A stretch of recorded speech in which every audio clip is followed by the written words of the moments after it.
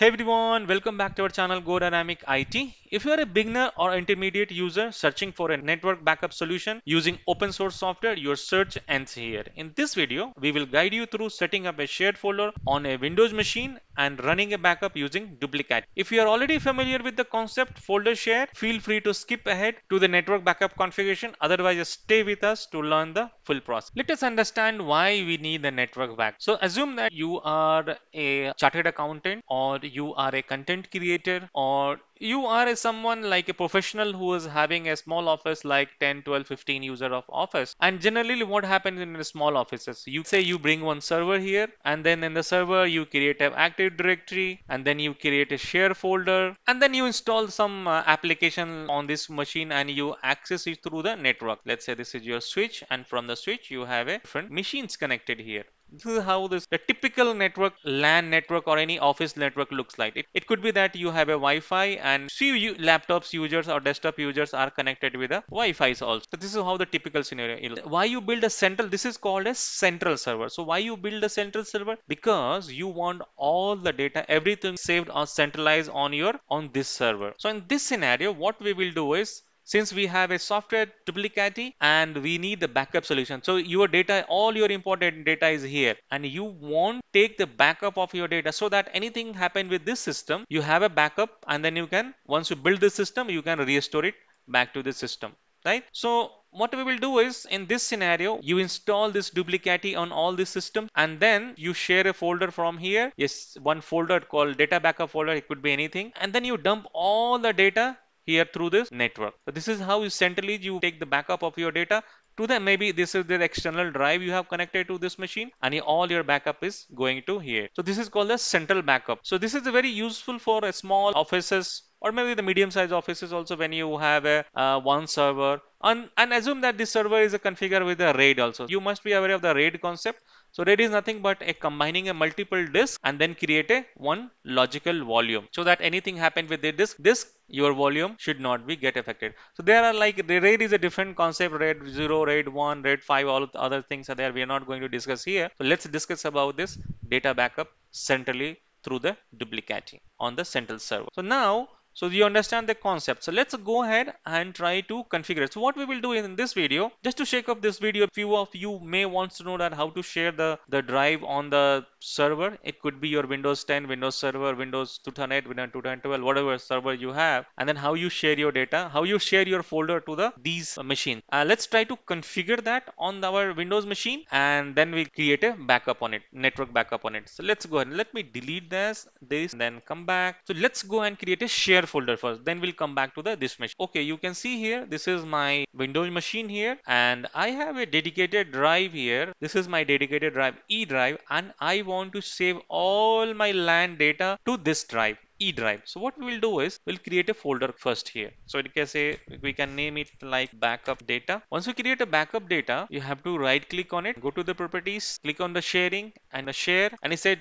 to whom you want to share it. So if you have a user, select the user from here, or if you do not have a user, you can create a user from here. So I would like to share with the user. So this user is already there. You can create and save it and create as a owner. So let's say if you have a, let's quickly create one user, not like that. You go to the manage, right click on this computer, manage, and you have to go to user and users, and here you create a folder quickly. Here you create a user called backup, and password one, change the password never X. Now you can see this backup user is created. So when I come back to this one, you can see the backup user had comes, and now it's what permission you want to give. You want to give the read or write permission. So definitely I want to give the read and write permission, so he can save the data here. So you can see I have a two users, and depends on it, you can have you can add a multiple users here, and you can set the read and write permission on it. So this is a complete different chapter, your data folder security and all. If you want to know that how to set up this data security, put me into the comment box. I'll create a separate video for it. So as of now, let's click on the share. The sharing, you can see folder is shared, done. So for you, it may ask you that do you want to share with your with a public network or the private network. So you always select as a private network, not the public network when the pop-ups come. So now we can see this folder is shared. We have to get this IP address from this machine, cmd iconfig, and you can see this is my IP address. What is the IP address? 192.168.86.183. Okay,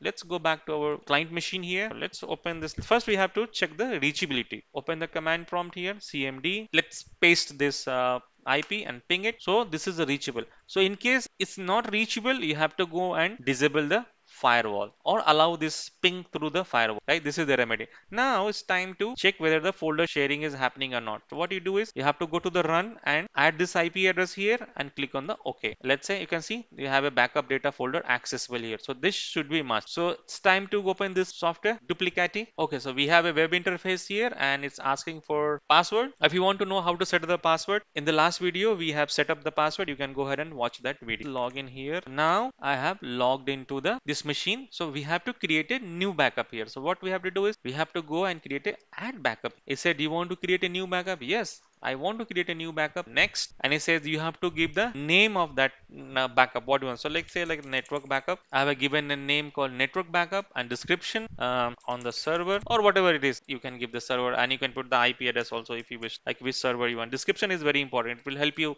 later on. And it says that what type of encryption you want. Yes, I definitely want to encrypt. Put the encryption here. Okay, so I've given the password here. It says the strength is useless. I know, because I have given the very weak password just for demo for, but you can give the strong password and you can click on the next. This is important. This encryption is important. I've already discussed about the encryption in one of my video, Duplicati video. You can go ahead and watch it in the playlist. Click on the next, and now it says that local drive or folder where you want to save the drive. So if you go with this menu, you have to select your local drive on this. But now our requirement is to go ahead and select the network drive. So you have to see manually type the path, and here you need a path. I said that first you browse this network, right? We have already done it. Now this is our network drive. Copy paste here the path. You can see this is our network path, and what is the username? So we have created a user. What is the user? BACKU backup, and this is the password we have created. And once you set up the username and password, you have to test the connection. So let's say it's testing the connection. Okay, so you can see here this says connection work. Once you say this message, it means that now you learn how to share the folder. So this is okay. Now it says that additional information, you can go ahead and pick up the information, additional information, what you want create here, and click on the next. And it says that what would be your source data. Source data means which data you want to backup. So I have a data on my desktop. Let's go to our desktop and select this important files. I have selected the important files here. Click on the next, and it says that when you want to take the backup. So this is going to be the incremental backup. When you select this automatically run the backup, it would be the incremental one, and depends on, like, there is an option here, days, hours, week, month, years. You can go ahead and select it from here, or you can say how many times you want to run this backup. Run again every 1 day or 2 days, depends, like, and you change your timing from here as. So for me, I just disable this one, automatic backup. I just want to create a manual one just for testing purpose. Now click on the next. I said general purpose, what volume size you want. So let's say 50 megabytes should be fine. Keep all the backups, or you can select the smart backup retentions. I would select the smart backup retention so that it will keep. This is the useful when you don't know what option to be selected. If you keep all the backups, it will take you lots of space, and you don't want the backup like 1 year or 2 year or 3 year data backup, right? Because if you're not required the backup for 1 year, I'm sure that you would not require the further also. So it's always better to keep the smart backup, so that you can see this is a very good information. So it will delete the data automatically over the time. It says that first it will remain the data for 7 days, then 4 weeks, and then 12 months. So for my purpose, if I have to run the backup, this is would be the good option. And then you have an advanced option here. Advanced option, like if you want to select either of them, you can go ahead and do that. You can send email and other options are there. So once your backup is completed, you can go ahead and this will send the email to you. These are the couple of options. You can go ahead and do that. And it says that you give in the warning, you have selected a weak passphrase. So that's okay. Say that consider changing the password. I know that I've given the weak password, so use the weak password. So now you can see it says network backup. Shall we go ahead and take the backup? Say yes or no in the comments. Okay, let's take. You can see this verifying the backend data. This is the 18 file and 32 MB, and this is says that completed now. Now let's go back to our drive, to other system. We are on our server system, and you can see we have all the data on the network drive. How easy it is to take the backup, right? You can go ahead and configure it.